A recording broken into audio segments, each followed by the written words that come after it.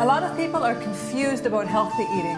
The best tip I can give you is to go back to whole foods. Foods like nature created.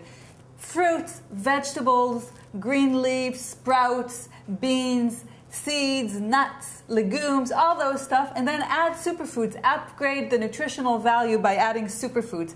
Now, you can put our superfood smoothie mix also in a soup. You can make any soup. Here I just made a really, really simple vegetable soup of root vegetables, a lot of carrots and sweet potatoes.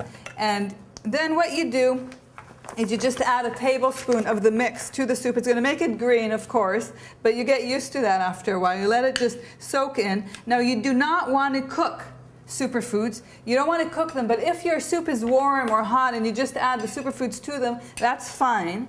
And in cold weather, you don't always want to have a smoothie. Now, I do believe in green leaves. This is coriander, but you can put any green leaves, whether it's parsley you can put in there, or onions, or any green leaves, spinach, anything you have. I always believe in adding green leaves. I'm just going to kind of just cut it.